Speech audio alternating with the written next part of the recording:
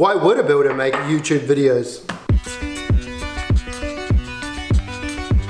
Number one, it's a great way to update our clients about their builds, about what we're building, about what's coming up. We're in the Avalon 2-lot subdivision and the back house is right on the last legs. The boys have been doing an awesome job of the cladding. We did the main fill yesterday and they're just doing a top up right now.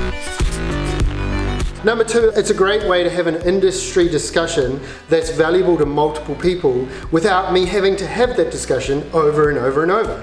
Timber, I'm holding the last piece, guys. It's running out. Plasterboard, I'm holding the last piece, guys. Remember when we did that with timber?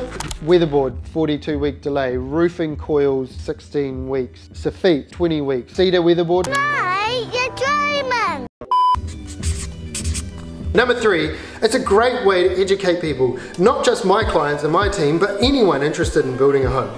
They are all fixed together by brackets, bracket nails, screws, and usually an apprentice. Normally we think about weighing things down, but stopping things blowing away is also one of the considerations when we're designing and installing roof trusses. While as a builder we can do a set out ourselves, what we do nowadays is every one of our homes is set out by a surveyor. We get them to come and use their GPS instruments and mark exactly where the corners of the building are going.